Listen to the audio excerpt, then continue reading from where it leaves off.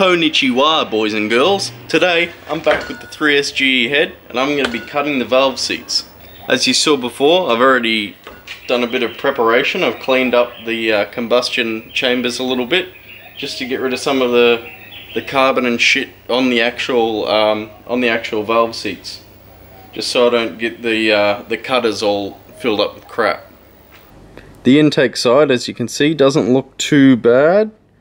They all look fairly good, but the exhaust side, we've got a few rusty seats. You can see this one looks probably the worst. There's a bit of rust on and around the seat. That can be caused by a bit of water sitting in the head, maybe from a blown head gasket or something. Here's pretty much everything you're going to need.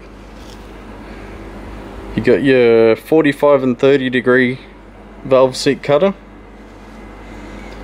your 60 degree valve seat cutter, you might not need that, some bearing glue, valve grinding compound for lapping. This is the pilot for these cutters that goes into your valve guide. That's just a little brush to clean off the cutting blades. Verniers so you can measure your contact area. And that's just the T-bar that turns the cutters. Let's get into it. You need to lubricate your guide to protect both the guide and the other guide. They are a taper, so you've got to slide it in there pretty much until it stops. There we go. Put your seat cutter on there, 45 degrees down.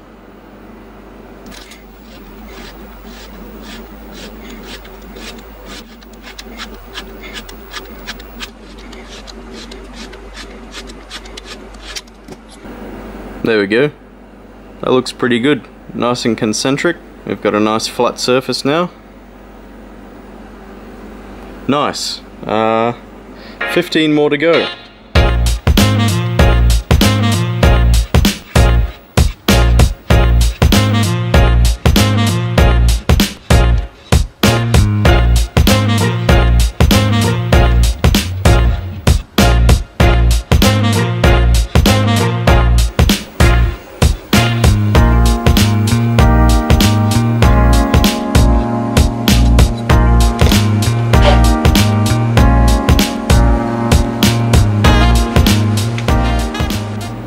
There we are, lovely. All the exhaust valve seats are done. Well, the 45's done anyway. There was a bit of corrosion in a couple of these. Some pitting from the corrosion, but that came out fairly easily. This one was probably the worst. Now, onto the intakes. I don't expect these will take a lot of cutting at all because they look fairly clean. Nice and shiny still, but I'm still going to cut them so I can mate them to the new surfaces on the valves properly. That's the 45 degree cuts done. That's the quick and easy part. Now I've got to blue all the valve faces and use the 60 degree and 30 degree cutting tools to make sure that the contact area is right in the middle and about 1 millimeter wide. It varies between different engines, but this 3SGE head, the factory specs are 0.8 to 1.3 mil, so I'm going to aim for about 1 millimeter.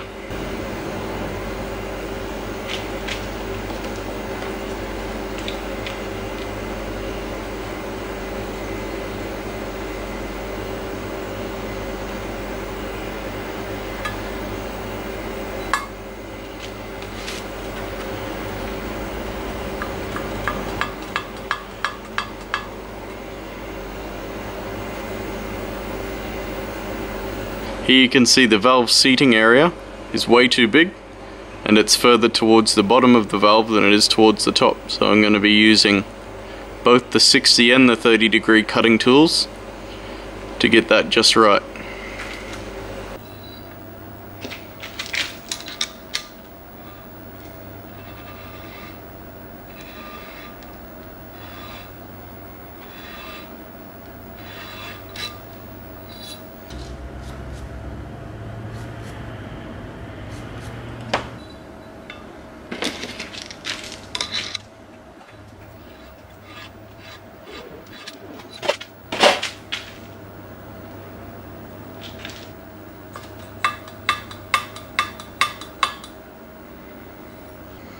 all that cutting and it's only moved it that much.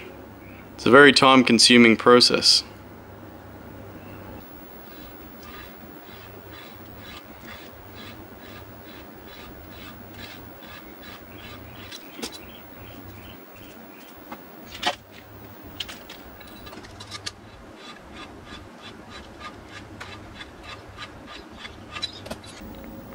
Pull it out of the oven and serve it up because that one's done. That actually took so long that the battery in my camera ran out, so I'm not going to record me doing all of them. I might record just one more and show the process in a little bit more detail, and then I'll see if the camera can do a time lapse. If not, I'll just cut to when they're all done. Blued up the valve.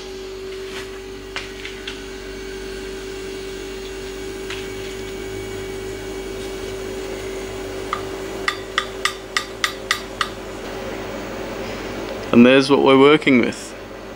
If you can see that. This one's much the same as the last one. The contact area is quite low, so I don't think I'm going to need to use the 60 on this one.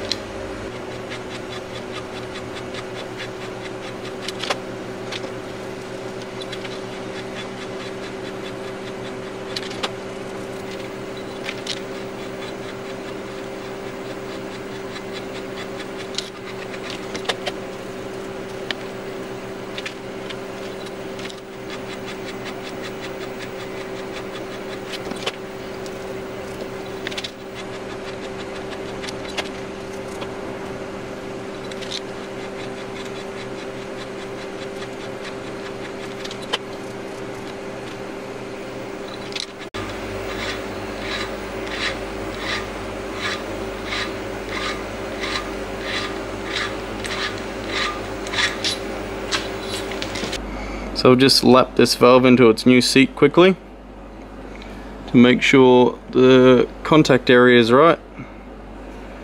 These verniers are set to exactly 1mm. And there you go. Beautiful. And it's even right in the middle. Nice.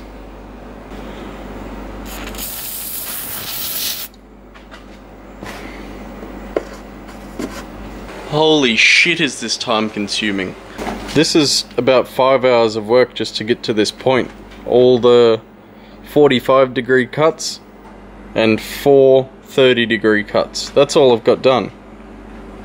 I'm going to end the video here because I've had enough for today. I want to go home. Don't forget to give the like button a bit of a tickle. Subscribe if you want to see some more engine building stuff and eventually some fucking hectic skids. Hope you learned something. Have a fucking good one.